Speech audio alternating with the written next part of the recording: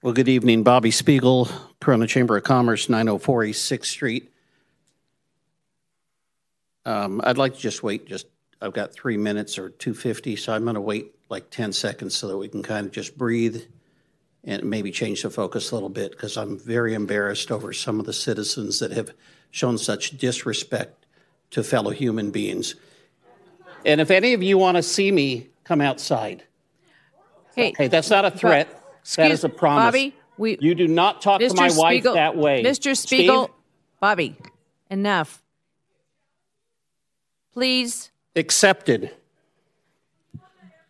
Enough. This is my 3 minutes. Okay, we do not talk from the audience up to the dais.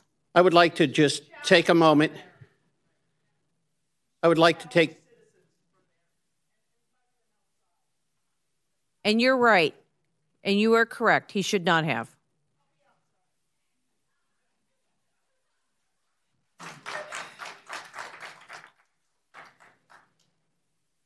I would like to just take a moment and say thank you to the City Council, to our mayor, to the city department heads who, for the last week, were able to put together quite a beautiful event in Corona. Can we get one of the photos up? We had the opportunity to have a world-renowned entertainer come to Corona, 7 different sites. I would like to publicly thank Cindy Monroe and Don Kindred for doing an outstanding job, for pulling together a community. And from the time that I announced it here last council meeting, in 15 hours, over 450 reservations were made for them to see this 2 o'clock event. And it was a cultural conversation with Yo-Yo Ma. I'll be honest, I did not know who this gentleman was. But if all of the people that were here tonight could have been there to hear what he had said, what a difference it would be for the community. We had Cat Theater Group that actually entertained. It was absolutely fabulous. You can see the parts of the Philharmonic and the group that has performed here.